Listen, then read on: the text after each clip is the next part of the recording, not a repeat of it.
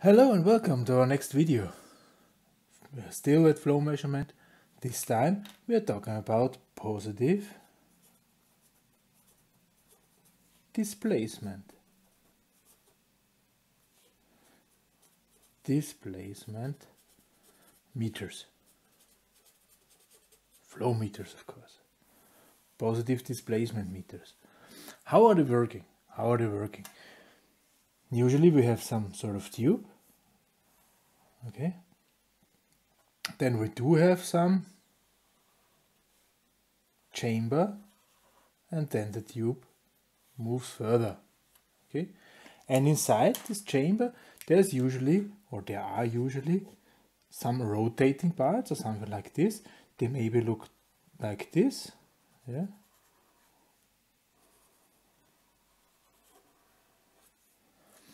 Whenever here they are sealed, there can nothing pass. Yeah. Whenever there's flow, yeah, it needs to pass in these chambers. Yeah. So now, right now, a part is passing here. If it's moving further, this thing here is moving, and this thing here is moving in that direction.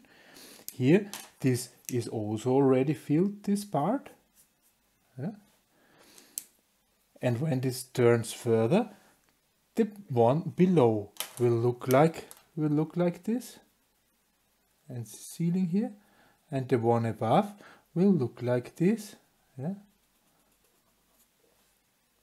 So vice versa, and it's always turning, and we'll always get a chunk, a part of water to the other side. The only thing we have to measure is how many turns we took, and then we know, since this is a defined volume, a positive displacement, okay, defined volume, I know how much flow. Just have to see how many rotations per minute this thing is doing, and I know how much flow this thing is doing. Okay, so this thing here is called oval gear type. How those things really look like, yeah, this is up to the fantasy or fanciness, let's say, of the engineer who is building them. Okay? There are various variants out there. One I want to show you, but it's a little bit too complicated to draw. So I'll show you in the script. So this thing here I want to show you. Okay. Ringkolbenzähler in German. In English it's called nutation disk. Yeah. It's because the disk which is inside here, this is this part, and this, so which is striped from left top to right bottom. Yeah.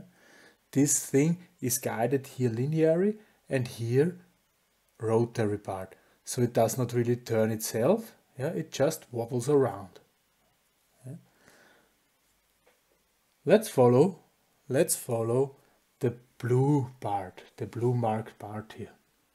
So you see E marking the entrance and A is marking the outrance, the output. Input, output, that's in German, Eingang, Ausgang. Okay. Input is now, there is the hole in the back, yeah, and there is the hole in the back for the output. They are separated by this wall. Oops. They are separated by this wall. You see, this blue part is getting bigger, so water is streaming inside this blue part. And more water is gathered in this volume.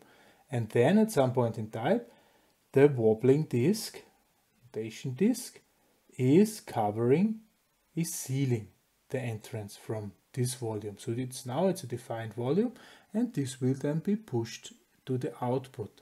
Yeah? So with every turn, I push the blue part to the output. Let's follow the red part. Yeah? This is the position where the red part hits its maximum value. Here everything is sealed. Yeah? And when the wobble disk is moving further, here we open the output and press out the red part totally.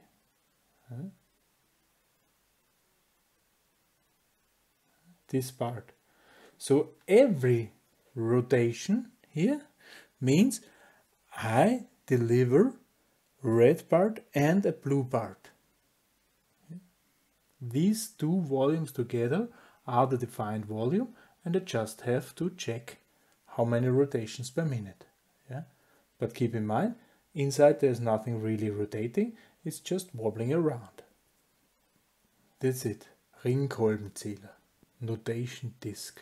So, you see there can be various constructions of these positive displacement meters. However, all of them have something built in, so I do have a pressure loss. That's for sure. Yeah. However, the accuracy is really high because I really have a defined volume there, right? So I have high accuracy and I'm not sensitive to viscosity because this volume stays the same. It's not pressing somewhere around or something like this. Yeah. I have wear, that's a disadvantage. I have pressure loss, that's a disadvantage. And they are somewhat sensitive if there is too much pressure.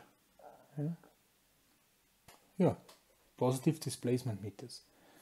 They were very often used in the public water supply, yeah, to charge you for the water. A lot of positive displacement meters were used. Nowadays they are magneto-inductive. Okay, they more and more change to the magnetic inductive variant the past years. Yeah, that's it for the positive displacement meters. Next time we are going to discuss is turbine flow measurement. For this time, thank you very much for listening. Goodbye.